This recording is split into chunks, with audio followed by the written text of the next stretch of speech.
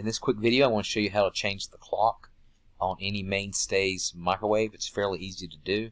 It's also known as the Walmart brand microwave as well. So the only thing you have to do is simply hit the clock logo or icon on your keypad on your Mainstays, and then what you're going to do is enter the time.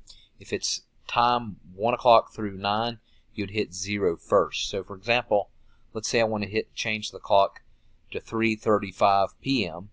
I would simply hit clock, and then you want to see 4 zeros pop up on your time, and then what I say, 3:45, I would do 0 first, 3, then 4, then 5, and then I would hit clock again to set it, and then the numbers would stop blinking and be solid. Now for example, if I'm changing the time to 12:11, of course I wouldn't do 0, I would hit clock and then 1, 2, 1, 1, and then hit clock again. And that's pretty much it. Alright, make sure you comment and subscribe.